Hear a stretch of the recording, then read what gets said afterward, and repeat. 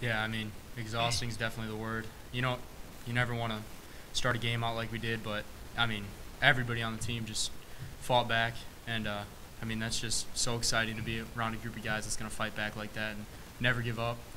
Especially going down 21 two times in the game. That's just exciting to be a part of that, and exciting to be a part of a win like this, and definitely some stuff we can build on. It's good to get the win. Is that another good thing about this offense? That you're able to come back from deficits like that? I mean, Chris?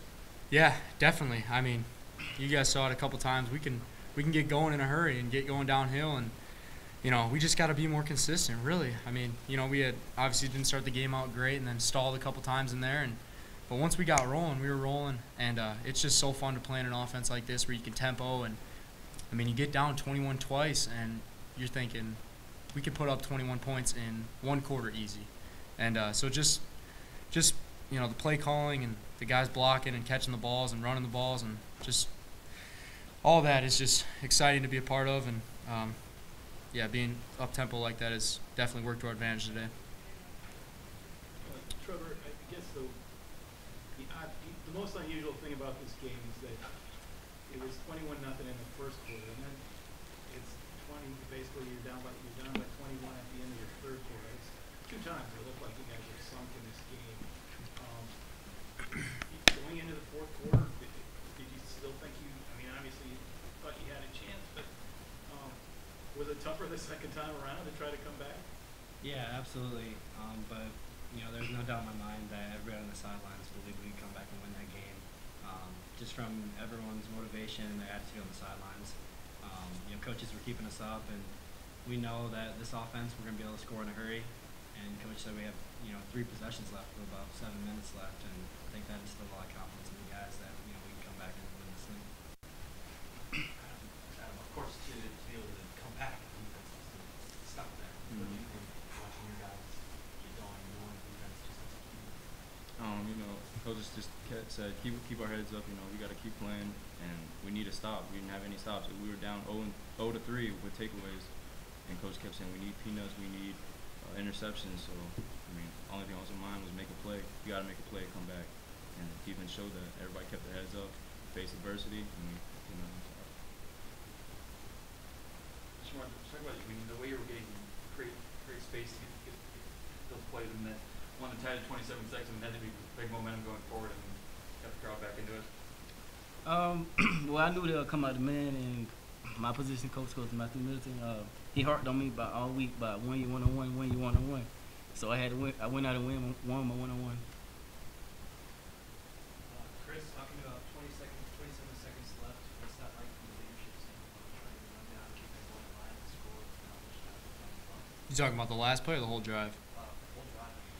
I mean, the whole drive. I mean, when you've got receivers out there and you making plays and Bama running the ball, like we all kind of huddled up, and I looked in all the O-line's eyes, and I didn't see any doubt. I didn't see any doubt that we were gonna, have a chance to put a drive together, and it's all you can ask for. We had a chance on 4th down, and the O-line blocked great. I mean, Sham made a play, and you just make a play. You don't want to ever treat that. Obviously, it's 4th down, so you don't want to end the ball at the game or end the game with the ball in your hands. But you never really want to get too high or too low in any of those situations, and I think that was pretty important today. Trev, is that more like it for you? 36 carries. You a little sore right now? Yeah, I'm a little You got a sore, cold but job now. yeah, getting in the cold zone. But whatever it takes to win. I think everybody on this team, would do whatever it takes to win. If that's 36 carries or 6, I'll do whatever it takes to win. Chris, talk about playing the Dome. Obviously, first time here. Playing a great student section, great fans. It just seemed like the team was rallying around with the crowd. Yeah, I mean, it was fun. It was a great experience. Starting with the coyote walk in the morning, coming into the stadium, all the fans are super excited, and it gets pretty loud. Everyone was kind of telling me, the dome's a fun place. It gets loud, and you never really know until you get out there. And obviously maybe the crowd got taken out of it a couple times, but then once we started making plays later on and early on, and they got back into it, and it was super fun to play there. Great fans. Shamar, what's it feel like for you? It's really the first time you've been a factor in a football game here. What was that like? vital cog today? Well, it all started in the spring. You know, I adjusted to the offense quickly, and I carried it through the summer, fall camp, and now I'm trying to carry it all throughout the season. I certainly feel sorry for the people that left early. You know, and credit to our players. You know, lots of times when they could have hung it up, and instead they chose to hang in there, and we made some plays at critical times in the fourth quarter. Got some momentum back, and football is a game that, you know, is a tremendous momentum game, and you know, certainly very proud of our football team and the way that they hung in there and battled back and found a way to win against a Weber State team that I think is a pretty good football team, and I think they showed that today. Questions? Quite a debut. I mean, if it's like this. Yeah, you know, a couple people asked me if I would have ever drawn that up like that, and you know, certainly mistakes we made early are not mistakes that we can make and plan on winning many football games. I mean, to give up 21 points and to turn the ball over the way that we did, you know, that can't be something that we do. You know, and then you talk to the players about the fact we got behind by 21 again, and you know, you're at the verge there of, you know, probably falling apart, and that's where I think Adams' play at a critical time there to generate a little bit of momentum, and then a guy like Austin Simmons comes in on fourth down after Chris had gotten banged around and makes a great throw at a critical time for a touchdown, and all of a sudden we had momentum, and then the rest of it was a pretty historic comeback. I think when you think about you know, how we did it and the way that we won it in overtime. Coach, talk about Chris, obviously a special player. You know, it just seems like he makes your team so much better. Well, you know, I think the thing today that he did is he made some throws at critical times, which is one of the things that we've got to be able to do. We've got to be able to be a balanced offensive football team, and that'll continue to be a point of emphasis for us. You know, when you have a running quarterback that's as talented as him, you're going to find ways to run the football. But you know, they started loading up the box to the point where we needed to make some plays on the perimeter and needed to throw the football, and we did. We made some of those plays in the fourth quarter. You had to be a little concerned. I mean, especially the second time you fell behind 21. I mean, but they just couldn't quite put their foot on your neck. Well, you know, I flipped over to the channels on the headset at that time and told our guys, told our coaches, I said, hey, we've got to keep our composure now and keep coaching. And you know, put them in positions where they got a chance to be successful, and you know, you just never know how a game can turn around. And you know, I've been in situations where I've had teams that have had big leads and had to struggle at the end to hang on to them, and been in a couple situations now over the last couple of years that we've come back from big deficits, and you know, if you keep working hard and don't give up on them, you know, teams don't give up either, and that's what our guys showed a lot of character today. It certainly looks like Shamar Jackson's going to be a major part of this offense. What do you think? I think we got multiple slot guys. You know, Shamar made some big plays today. You know, that slot position has got to be really important for us. Just because of with the spread formation, you're going to get matchups with the slot receiver that sometimes are favorable. And you know, he got himself open a couple of times today, and you know, I think you know, that'll.